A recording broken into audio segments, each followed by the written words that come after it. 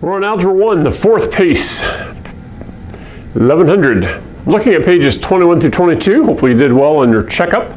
And we're moving on now to dividing. We're calling it factoring out, the greatest common factor. And let's look at some problems that are on pages 21 through 22. So I'm going to do this the long way first, and I want you to see something here, all right? 8 we could write as 2 times 2 times 2 times x times x. Plus 6 is 2 times 3 times x times y.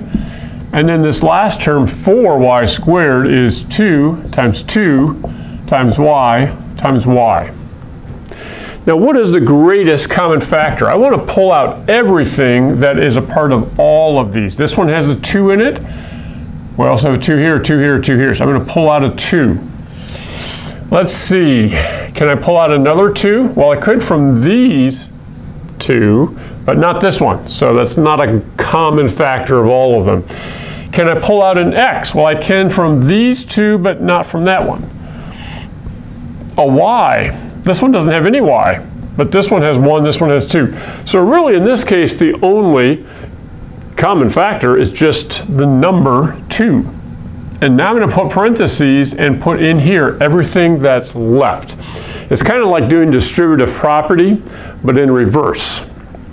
All right, so we're going to go back. This is going to be like the answer to distributive property, and we're going to go back and see that if I factor out a 2, what am I left with? Well, let's simplify this. 2 times 2 is 4.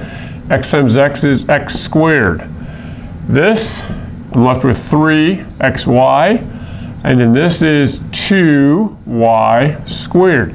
So what I've done is I've taken a 2 out of all 3 terms and pulled it out front. Now I can check my work by doing distributive property. So if I did 2 times 4x squared, would I get 8x squared again? Yes.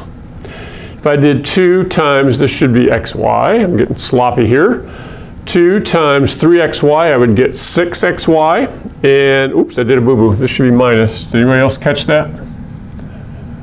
Ah, okay. This is why we check our work.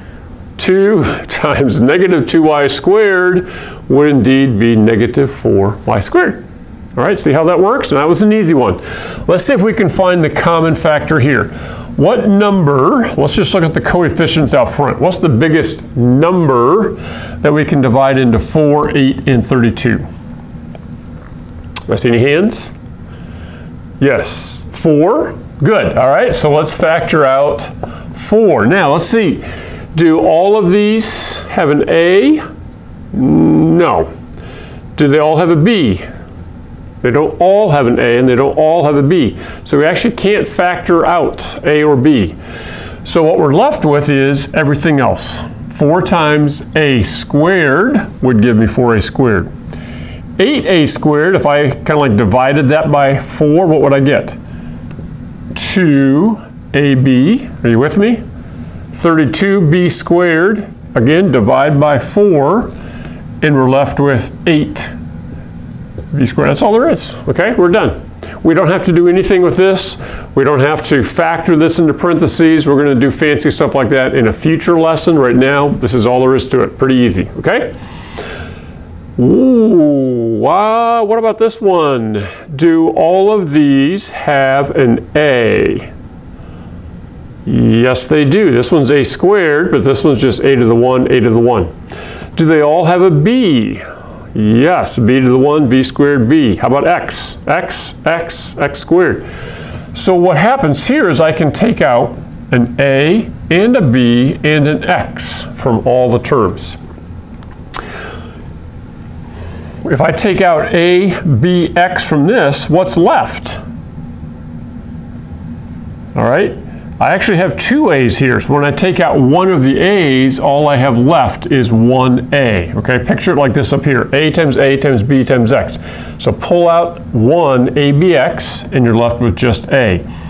This is like A times B times X, right?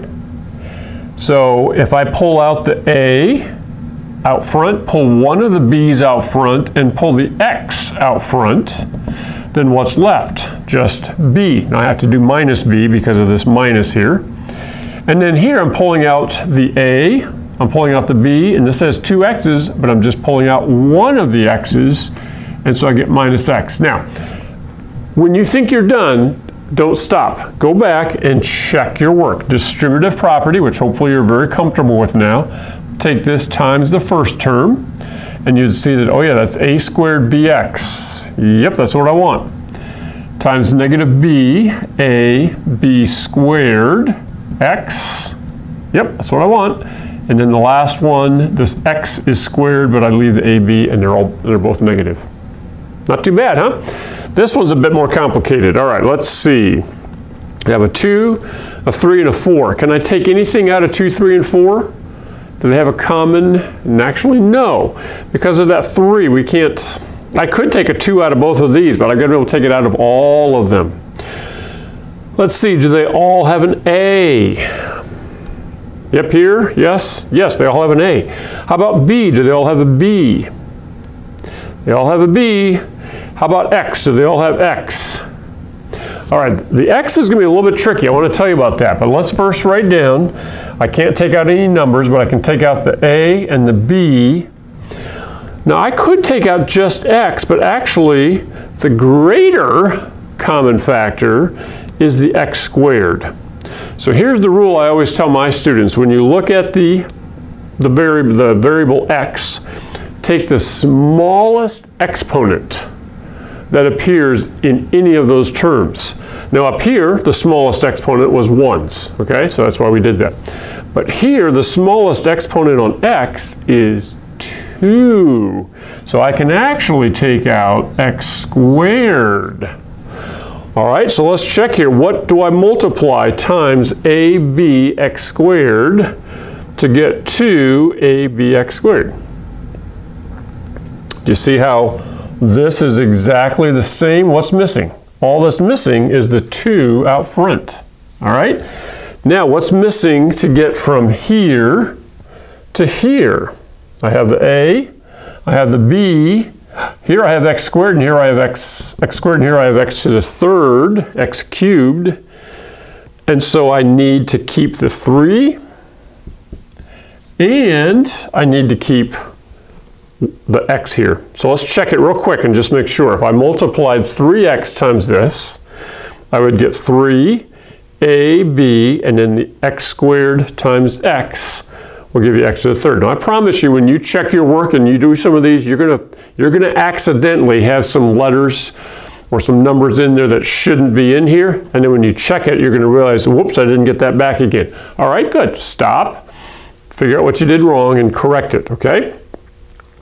Let's look at the last term. I'm taking out the A, taking out the B, and I'm taking out x squared from the x to the fourth. All right, so we subtract those exponents, 4 minus 2, and I'll get minus, I have to keep the 4, and now it becomes x squared. Let's check our work. Negative 4 x squared times this will give me negative 4. I keep the A from here, the B from here. X squared times x squared is x to the fourth, and that is what I want. Okay? So hopefully by going through and talking our way through these 4 examples anyways, and then studying the examples that they give you in the PACE, you can do well on this section here on pages 21 and 22.